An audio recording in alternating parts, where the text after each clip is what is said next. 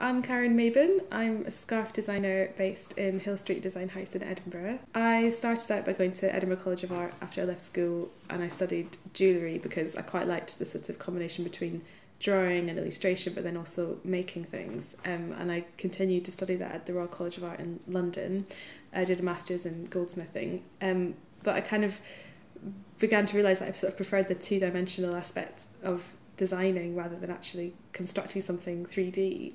So I started to sort of move more into kind of printed textiles because I could really exploit my drawing, and that's when I really picked up on scarves, and I began to get really obsessed with Hermes and Liberty and the kind of vintage prints and the fact that they're a bit weird and a bit surreal. I look a lot at artists. I really love British pop artists like David Hockney and Eduardo Palozzi. I love outsider artists like Henry Darger.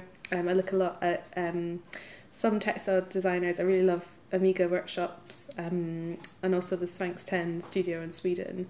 But I try not to look too much at fashion because sometimes I think it's kind of more interesting to sort of look outside of that. So I launched my first collection in 2013, and it was picked up by Liberty in London, which was really great. I was really lucky, and we've stocked with them for 4 seasons now, which is brilliant.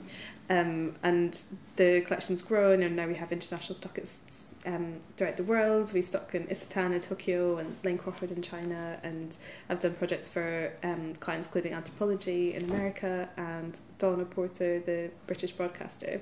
So I really love working on collaborations. It's really exciting partly because you get to sort of explore a different product area, but then also because you get to bounce ideas off someone else. So in the future I'd really love to do more, perhaps expanding into women's wear or even sort of homewares. I'm kind of really into ceramics at the moment. So after I finished at the Royal College of Art, I decided to leave London. I really loved London for the energy, but I think it's quite a kind of exhausting place to live. It takes a really long time to get from one side to the other, and you can't really do very much in a day. So I was based in Edinburgh before, and I decided to move back because I just love it. I love everything about it. The architecture, I love the space, and you're never too far away from kind of being able to go on a long walk and see the sea, and also kind of predominantly the people here, and it's a really supportive community, and creatively everyone's kind of really open to exchanging ideas. People aren't guarded, everyone's kind of willing to help each other to sort of succeed together.